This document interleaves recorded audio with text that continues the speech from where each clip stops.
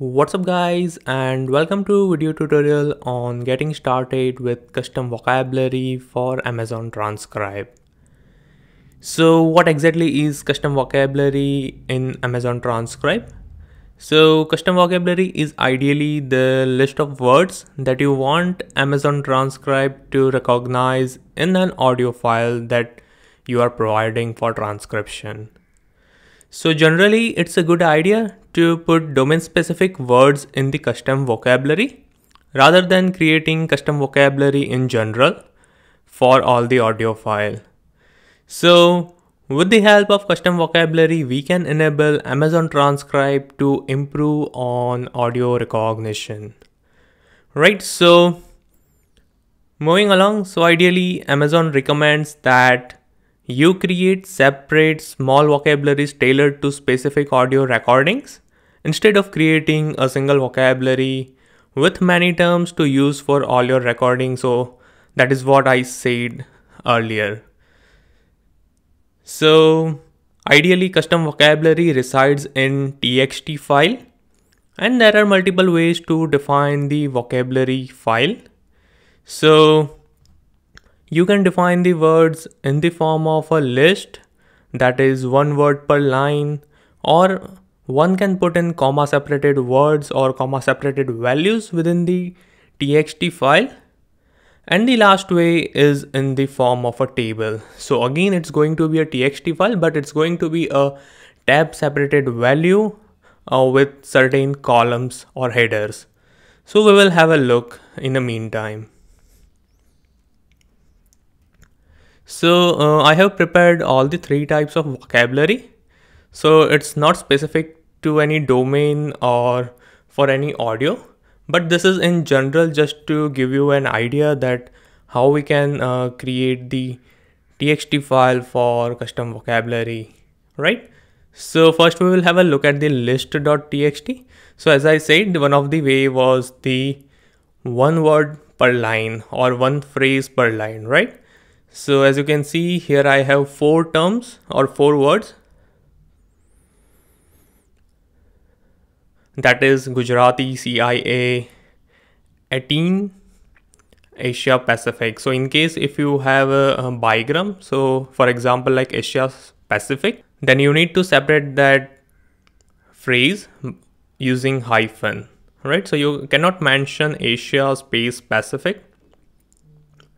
So that's the reason I had mentioned Asia hyphen Pacific over here. So this is how you can define custom vocabulary using list, that is one word or phrase per line, right?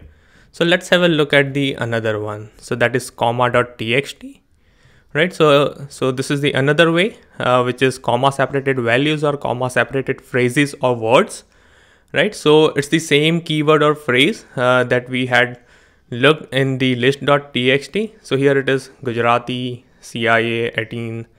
So all these are comma separated, right?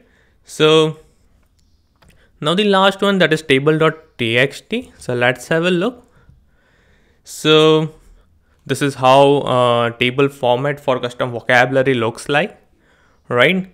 So well, defining the vocabulary in table format gives more control over the words or the sort of pronunciation or display as, right?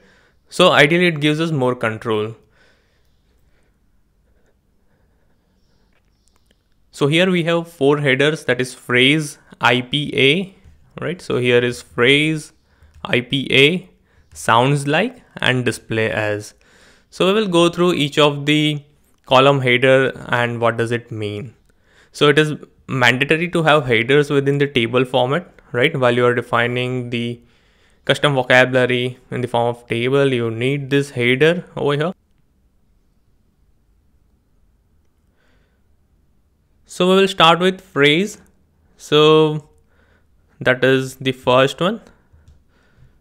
So the sequence can be changed, right? It's not necessary that you need to define IPA after phrase or sounds like after IPA, right? So it can be interchanged, it can be in any sequence, right? So let's start with phrase. So the word or phrase that we want to recognize within the audio, right? So these are the list of words or the phrases that we want Amazon Transcribe to recognize in the given audio. So it is same as the list.txt and comma.txt, right? So these are the same phrases.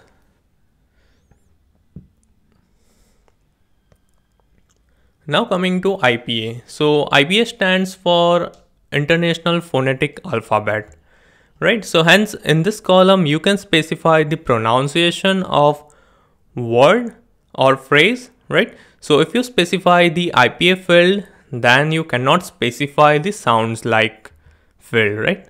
So for example, if I'm giving a value for Asia Pacific within IPA, then I cannot mention the value for the same in the sounds like, right? So either can be true. So one can be blank and one can have a value. So that's how it is, right? So IPA, as I said, it's an international phonetic alphabet, right? So here we basically provide the pronunciation, right? So I had not created this or written this pronunciation, so I had used some online utility to get the IPA for Gujarat and CIA, right? So that's where this is how you can mention. So it should be space separated, right? And not tab or comma or hyphen separated, right? So that's IPA. Now moving along to sounds like. So basically you can break the word or a phrase into smaller pieces to provide pronunciation. So again, if you specify the sounds like field, then you cannot specify the IPA field, right? So it's a vice versa. So as you can see for 18, right?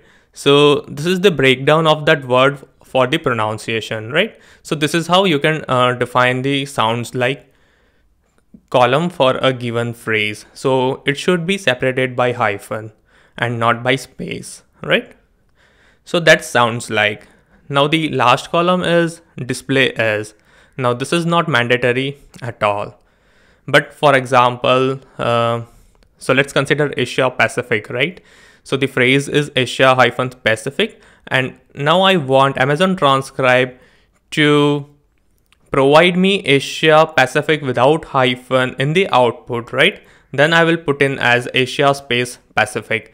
So what Transcribe will do is it will return Asia space Pacific instead of Asia hyphen Pacific in the output or the transcribe file, right? So same goes for CIA. So I don't want the dots, right? So then I can define display as CIA without any dots, right? So it will put CIA without dots in the transcribe file. So ideally using display as, you can handle on how the word should look like in the transcribe text or in the output, right? So in case if you don't specify the display as field, Amazon Transcribe will use the phrase field, right? So that is this one,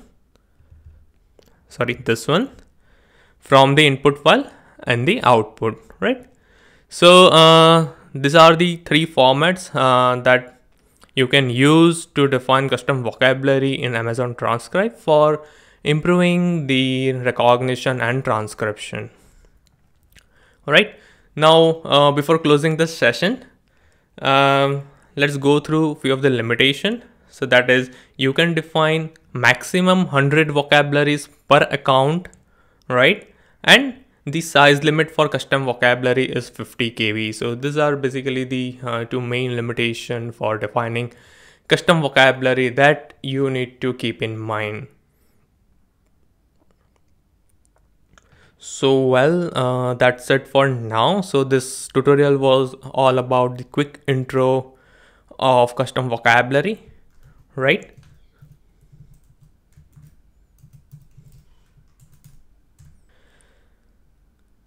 So in the next tutorial, we will create simple custom vocabulary and try to improve the recognition and the transcription of Amazon Transcribe for a given audio, right?